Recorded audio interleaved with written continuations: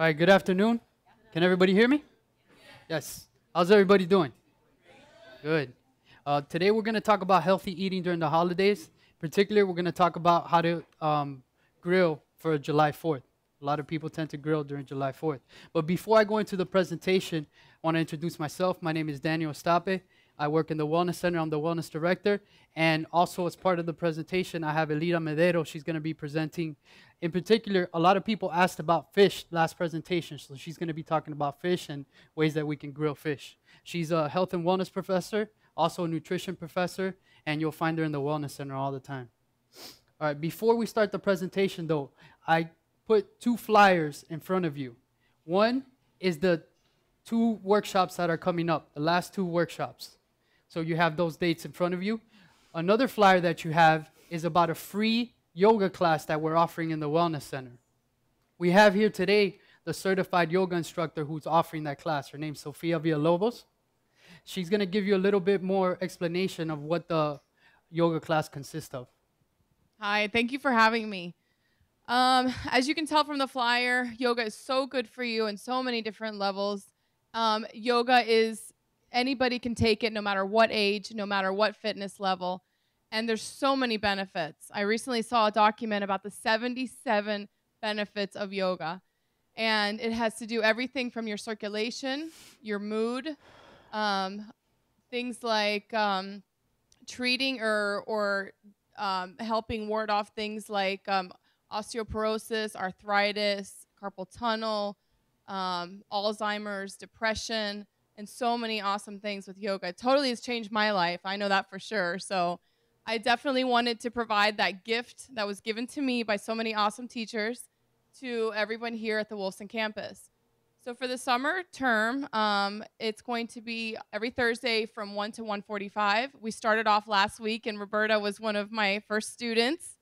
And actually, we had with us like 5 guys. So that gives you that it's a misconception that yoga is only for women. It's totally not. So it's for everybody. So I encourage you to come. You'll definitely feel the difference. I think Roberta slept like a baby that night from the nice workout. And we're in the shaded area in front of the Wellness Center. Dan was nice enough to provide a big fan for us so you don't get too sweaty from going back to work. And I will offer several modifications if you feel like you can't really do a pose or you're not ready for it yet. There's different modifications depending on your fitness level. So I'm hoping that you'll join us this Thursday. And next week we won't have class because I'll be out of town. I'll be on vacation. But this will continue all the way to the end of the term, so the end of July. So I look forward to seeing you there. Thanks, Dan. Thank you, Sophia. One thing I want to point out about that class, this class that's coming up tomorrow, you'll be able to participate in that class as an introductory class for free. The class is free anyways, but you do have to be a Wellness Center member after that first class if you want to continue taking a class. If you want more information about how to join the Wellness Center, you can always come by the Wellness Center. We're located in room 2103 right next to the bookstore. All right. Today we're going to go over what are the different types of grills. There's different types of grills, what the pros and cons of grilling are. Also, some of the traditional meals that are prepared for July 4th, the nutritional value of some of these traditional meals, and what are some healthy alternatives. And we're also, as I mentioned, going to talk about fish and the benefits of consuming fish, and also some of the cons that might be associated with consuming fish. So first of all, there's different types of grills. What type of grill do you use? Charcoal? Gas? It's a matter of preference, right? It depends. Some people prefer charcoal. They say they like the taste better. But charcoal, you get a lot of ash. It's messy. It takes a long time for that charcoal to heat up, and you get an uneven distribution of that heat. You have to be kind of like a professional to be able to cook properly on that charcoal grill, and you have to monitor the grill all the time. Now, gas, you can monitor the flame. You can basically adjust the flame. You can put less or more flame in order to determine the amount of heat. And that's good because we're going to talk about some of the pros and cons of grilling. Pros, as I mentioned, it's, for most people, they find it very delicious. It's flavorful. You don't have to add that much seasoning, that much salt. It's low fat because a lot of the fat is lost when you're grilling the food. You see that fat dropping into either the charcoal or the bottom of that gas grill, which tends to cause a bigger flame. And it's easy, quick, and in some cases, not that messy. Now, some of the cons. Well, there's fumes. Whenever you're grilling, this is what I'm going to go over now. There's two types of cancer-promoting chemicals that can form during the grilling process. You have polycyclic aromatic hydrocarbons, also known as PAH, and those are formed basically from the fumes, from the smoke that's let out when you get the drop of fat that falls into the charcoal or either the gas. And then whenever you get that char or that burning, whenever you grill anything, that you're basically getting those chemicals there. Then there's heterocyclic amines, which are found in the food. This you'll find in any food whenever you cook it at very high temperatures. Whenever you're grilling at very, very, very high temperatures. And these chemicals can cause cancers. There's some that are these chemicals are associated with stomach cancers and also colon cancer. And in some cases have also been associated with pancreatic cancers. Now there's some tips in order to minimize these cons associated with grilling. If you don't cook the food for that long, if you preheat the food, there's some suggestions that you pre-cook the food in a microwave before you take it outside. That way it's not on the grill for that long. Choose lean cuts so you don't get that much of the drops of fat that cause all that smoke. And when buying a grill, consider a gas grill versus a charcoal grill, because the charcoal grill tends to let out more fumes. Now, what are some foods associated with Independence Day or July 4th? And most of the time when you grill, what is it? It's obvious. Hamburger. You get hot dogs. You get chicken, barbecue chicken. Fruits. Anybody include any fruits? What kind of fruits? Pineapple. Very good. Pineapple. Peaches. Watermelon. Desserts. What kind of desserts do you include? We heard tres leche. Tres leche. There might be a cake that has the different colors of the flags of the United States. Drinks associated with this holiday. Beer. I didn't want to put it up here, so I put lemonade. We have lemonade. We might have some punch. It tends to be stuff that's high in calories or high in sugar. So what we're going to do today is try to introduce some other alternatives. First, I'm going to explain the nutritional values of the traditional foods. For example, hamburger meat. We went over meat, and we talked about meat is high in saturated fat. It's also high in calories, high in cholesterol, and it's highly processed. Meat is very, very highly processed. Anybody know how they come up with ground beef? The process that they go through? No? You don't want to know? Basically, they use the trimmings, the fat, the leftover. And then whenever you use leftovers from different cows, you increase the risk of having bacteria, E. coli. So what they do in order to minimize that, they spray it with ammonia, and you're consuming this. So keep that in mind next time you consume a hamburger. It will cost you more, but grass-fed ground beef tends to be a little bit better, organic grass-fed. Can't you also just ask somebody to get a own cut of beef and then have them ground it in front of you? Then you know what you're getting in there. If you ground it yourself, that was a suggestion that I was going to give you in the next slide, then you know what you're getting. But when you buy it in the store, in the grocery store, you don't know what you're getting. You're getting different parts from all over the cow. And different cows from different manufacturers. Steaks is also associated with grilling. It tends to be high in saturated fat, high in calories, and high in cholesterol. We have hot dogs. Hot dogs are also high in saturated fat. They tend to be high in calories, high in cholesterol, high in sodium. They also contain something called sodium nitrate, which has been linked to cancers and also can trigger migraines. So keep that in mind when you're consuming a hot dog at the ballpark. Chicken, if you use the white meat, it tends to be more lean, but if you use the darker meats, which are usually associated with grilling, tends to also be high in fat and cholesterol. And a lot of times we glaze it with what? Barbecue, which we're adding more calories and more sugars. All right, so what are some of the healthy alternatives to some of these meats that I introduced? Basically, if you're consuming hamburger, if you must consume a hamburger, you can consume 95% lean ground beef or 97%. Or, as somebody mentioned, you can ask your local butcher to ground the beef for you, because now you know the cut that you're getting. You're not getting multiple cuts. Steaks, you can get the leaner cuts. We talked about sirloin, eye, and top round. Hot dogs, you can get turkey hot dogs versus the beef or pork hot dog. You can choose hot dogs that are lower in sodium, and then there's also some veggie hot dogs. Are there any vegetarians in here? No?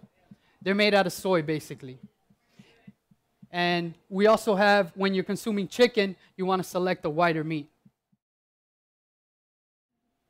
Some other suggestions, you can include more fruits and veggies whenever you're grilling. Instead of having that kebab that's mostly that red meat, you can include some vegetables in your kebab or some fruits in your kebab. How many of you include fruits? Some people mentioned pineapple. It tends to enhance the taste. You want to have about a 3-to-1 ratio. So when you look at your kebab, if you have 3 pieces of chicken in there, you should have about 9 pieces of vegetables. Most people will eat around that. You see the vegetables just stay there, and then you eat the meat. You can also replace the hamburger with a veggie burger or slider, which we're introducing to you today. You want to go easy on the dressing or toppings. Dressing tends to be really high in fat, high in sugar, and high calories. Baked beans, you find that a lot when people are grilling also. They tend to include some baked beans, which is good. It has fiber, but they tend to be really high in sugar. So look at the can. Make sure that they're low in sodium and in sugar. And beverages, I know everybody wants to consume that beer, but you can make your own smoothie and try to stay away from the beer. And then for dessert, you can have a fruit kebab. Berries. Berries is really good. We said that when you grill, there's a lot of chemicals that have been linked to cancer. When you eat berries, berries are high in antioxidants, which tend to fight off some of those cancer properties. So you want to include some berries in your meal. And there's also fish. You can also include some fish. Some fish are better for grilling than others because some fish tend to flake and fall apart. And as far as fish, Professor Medeiros is going to talk to you a little bit more about fish. Thank you. Good afternoon.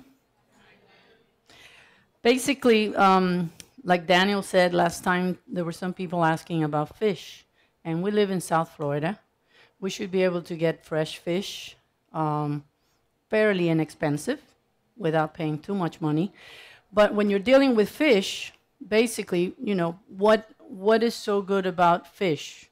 Why should we consume fish as opposed to some of the other meats?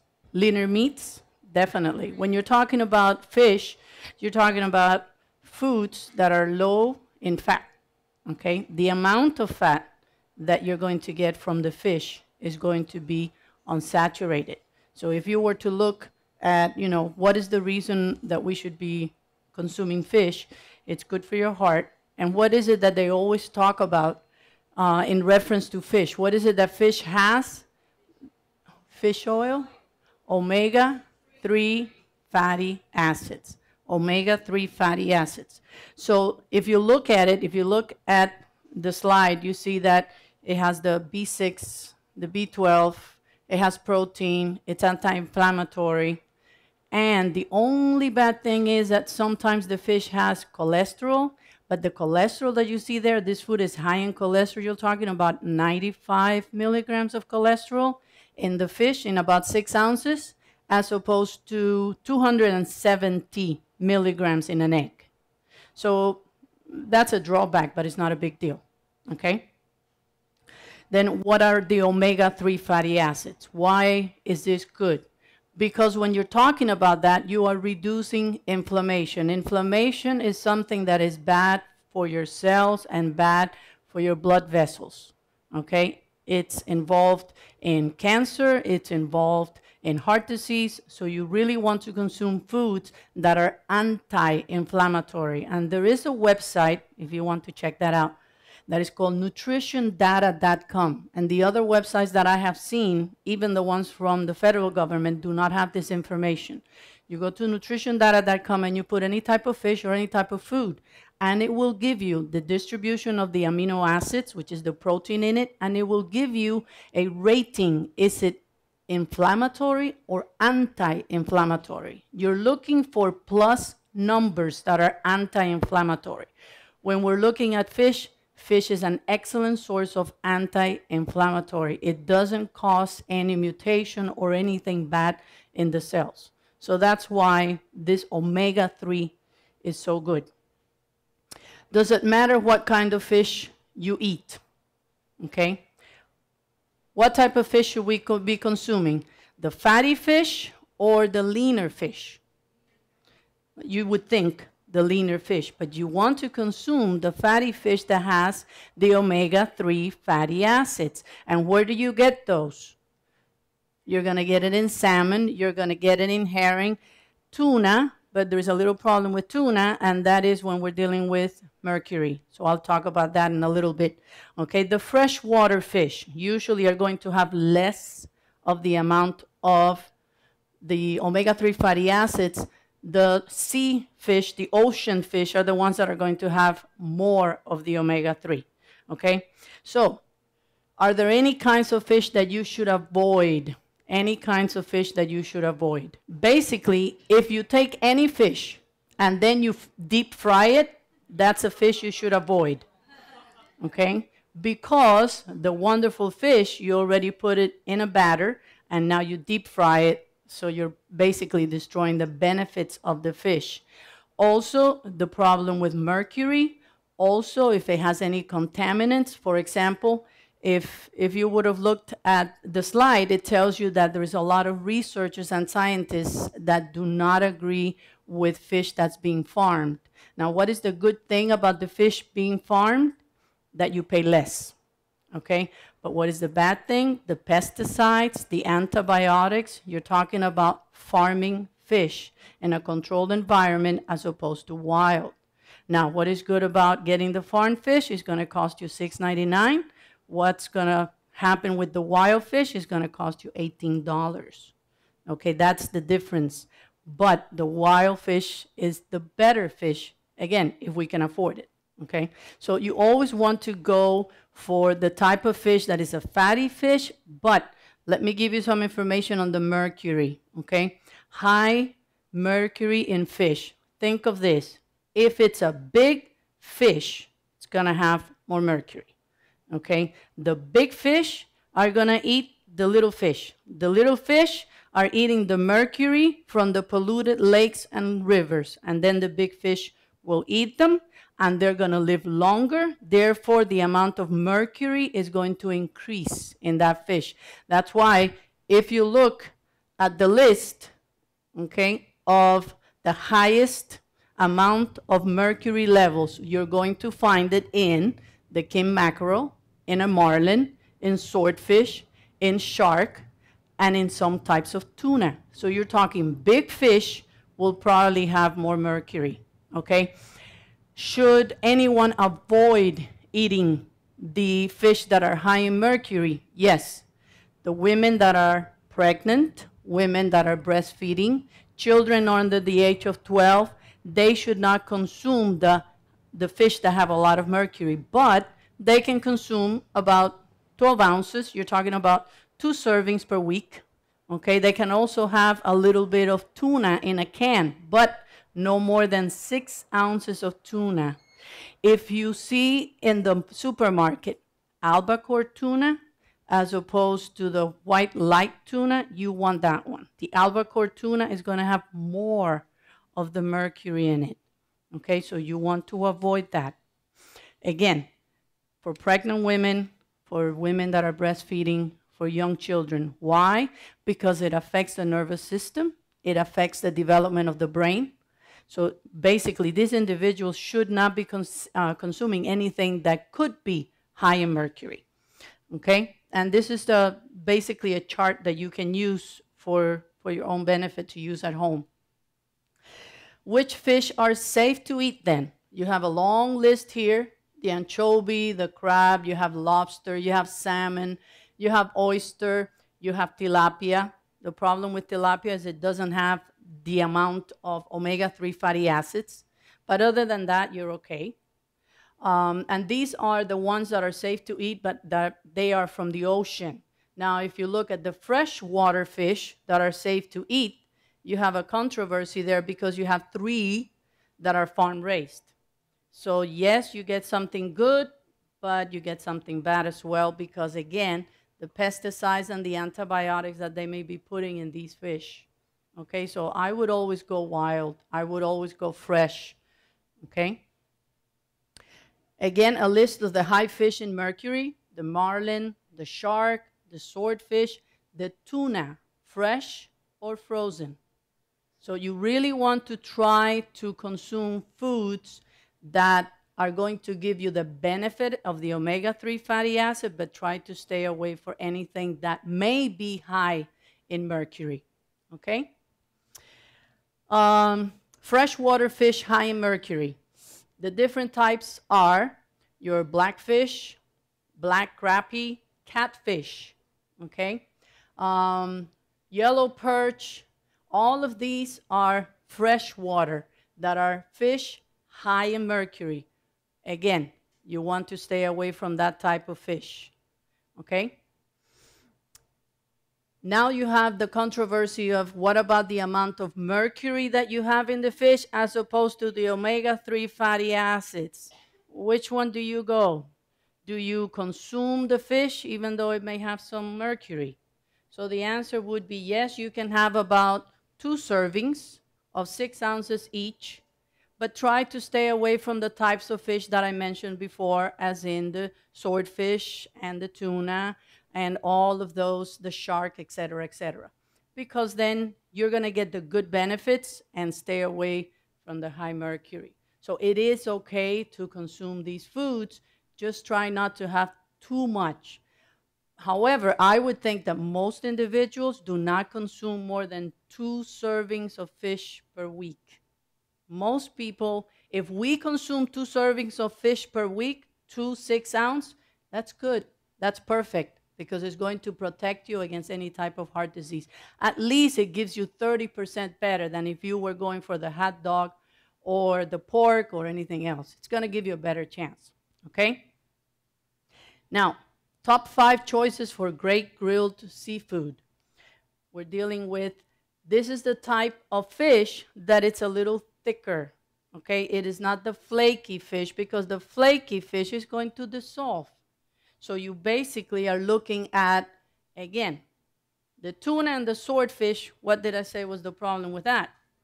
We got the mercury, okay? So basically, if you're going to go for the tuna and the swordfish, you want to have a little bit less, maybe 3 ounces of that, as opposed to going for the salmon that you can go a little bit higher, okay?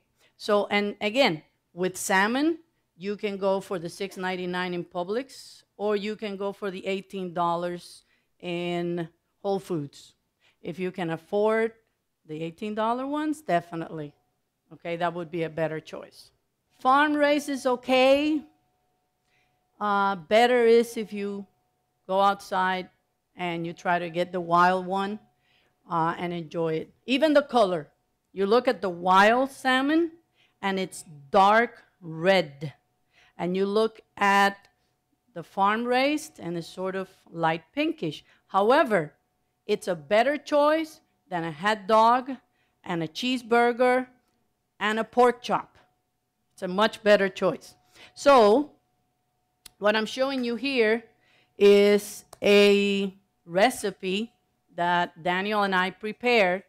It is a lemon tarragon scented grilled salmon steak. And we prepared it and we cooked it this morning right here in that grill. And we're going to give you samples so that when you go get your food, you can pass by and pick up some of the samples. I also prepared, this was all done this morning. We cooked it right there. I also prepared a little sauce that you can put on it, and it has no fat, okay? It has the Greek yogurt, plain Greek yogurt. It has dill, it has lemon, and it has garlic. And you can put that on the salmon and get a sample of that. Now, we are giving you the recipe. This was marinated. We left it overnight, and then this morning, we cooked it right there in that grill. And one of the reasons why you can use salmon is because, again, it won't fall apart.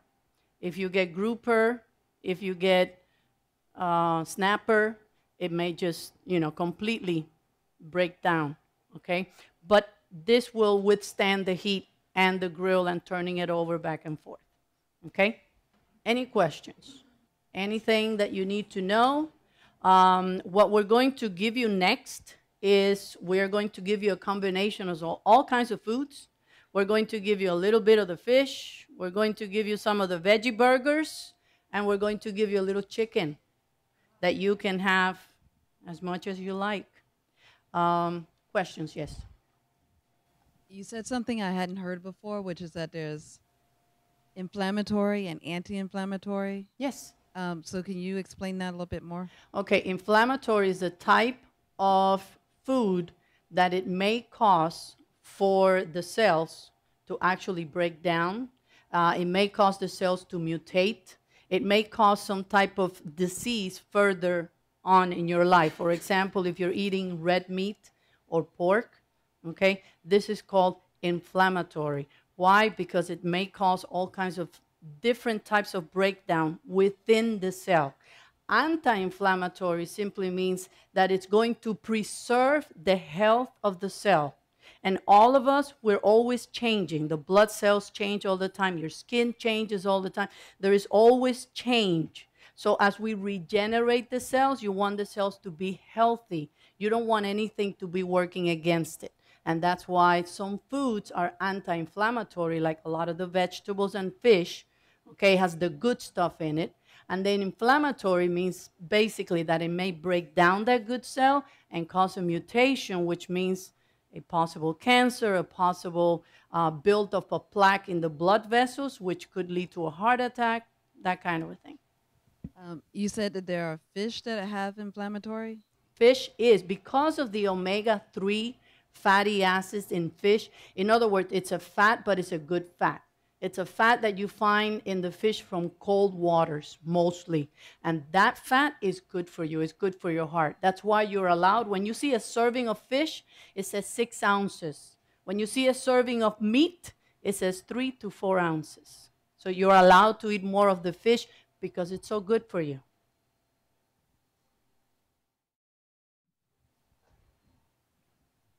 Question? Yes, I know we're on the subject of grilling, but I was just wondering, since we're talking about fish, how safe is it to consume raw fish, like in sushi? Yeah. Well, the reason why we use heat in cooking is to do what? To get rid of bacteria. We're trying to get rid of bacteria. Okay, when you're eating sushi, it's wonderful. I eat it all the time, and it's always a risk. It's always a risk. That's why if you like sushi, you want to choose a reputable restaurant. When you're dealing with sushi, you don't want to go for the special. You don't want to go for the corner restaurant that's giving you, 3 pounds of sushi for $2.99. That's probably not good. You really want to go with a reputable restaurant where you may even know the owner and the chef, and you know that you go there all the time. I always go to the same place, always, because I know that what they buy is good product. They keep it clean. The knives are clean. Everything is done properly. So when it comes to sushi, you have to be 10 times more careful because you're not cooking the food. So you really, really have to make good choices because of salmonella, E. coli, et cetera, et cetera. Okay? So we're done? Yeah, we have any questions about how this meal was prepared, especially the veggie burger? Cody was the one who prepared it for us. He's over there by that table over there.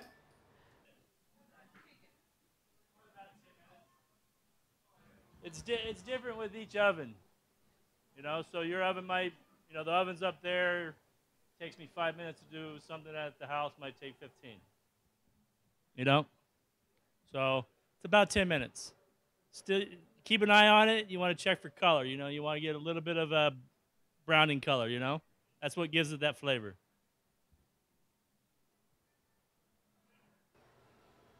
The idea behind this veggie burger was to make it look like you're still eating a burger. You know what I mean? Like the veggie patties that are out there and the veggie burgers that are out there, they're just no good. And they're just loaded with all kinds of stuff to get them to look like a burger. So when I eat a burger, I want it to look like a burger regardless if it's a veggie burger or not. So I spent a little bit of time trying to figure out a way to get it to still look like a burger when you eat it. I ran it on a few people last week, About halfway through it, they asked me if they were eating meat, so that was a good sign. Cody, thank you. Thank you. This program is brought to you by Miami Culinary Institute at Miami-Dade College. For more information about the schools and the Culinarium program, please visit www.miamidadeculinary.com or call 305-237-3276.